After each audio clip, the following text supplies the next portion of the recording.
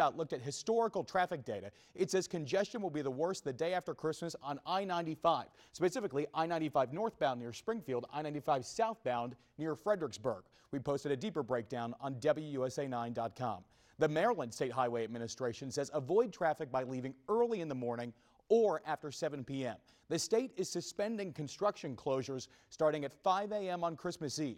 There is a major resurfacing project on the Chesapeake Bay Bridge, but a state spokesman insists to me that it will not be a problem. If you are one of the millions hitting the road, the hope is to make your trip a bit smoother. Pete Mundine, WUSA 9. Now, your WUSA 9 weather forecast, sponsored by Cox. Did you go pluck some snow from some remote place? No, not remote. Yeah, no. Where? Well, actually, it flurried in here in the metro. We'll talk about that. Oh, but this is pretty cool. And this is sort of like a winter thunderstorm. It goes from sunshine to clouds to brief heavy snow. This is New York City. That was today? Visibility. It goes almost down to like a tenth of a mile. Now, here's the deal. This is new. They actually now have snow squall warnings, which they've never done before, to alert people that visibility gets really bad if you're driving.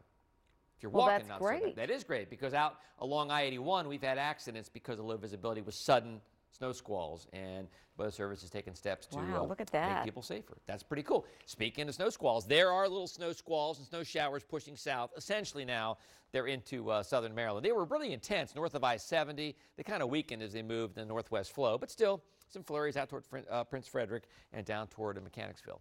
So kind of cool. All right, speaking of cool, really bright tomorrow, but we're talking wind chills in the single digits. So even the temps are cold. I mean, 23 to start. These are downtown temps.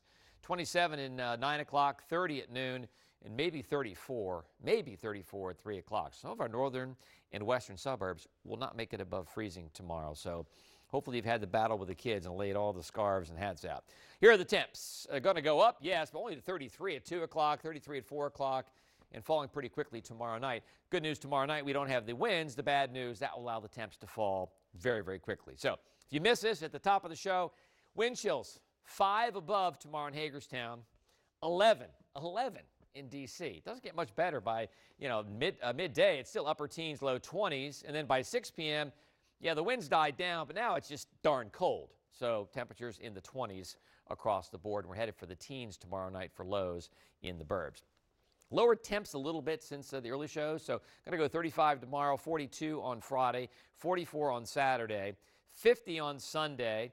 Sunday's our first full day of winter, and then 54 as we get into Monday. Next week looks pretty mild.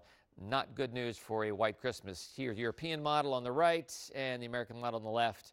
There's just no snow heading our way. There's very little moisture, in fact, heading our way. We don't have a drop or a flake on the next 7 days, so the kids will be able to play with their new toys outside on Christmas Day. So that's good news. That's a silver lining, right?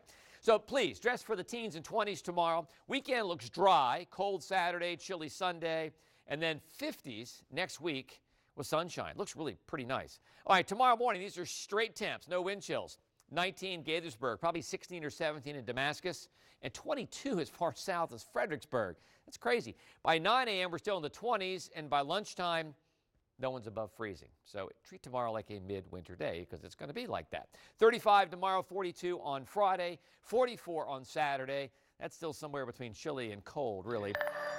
By the way, 11/19, the winter solstice. We're looking at the beginning of winter. Chilly on Sunday for the game, then milder Monday and Tuesday. And there's Christmas Day, mild. Sunshine temps in the 50s. Darren will be back with sports right after this. What makes Cox panoramic Wi-Fi so smart? Its new advanced technology automatically optimizes data routes around network congestion. Huh? Meaning you get fast Wi-Fi. No matter how many devices you have. So say sayonara to lagging and buffering. Hey, the more devices you have, the smarter your Wi-Fi needs to be. And there's no smarter Wi-Fi than panoramic Wi-Fi. We're all good together.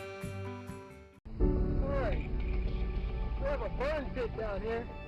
We were living in that every day, breathing it in every day. Every morning, it rained black soot on us.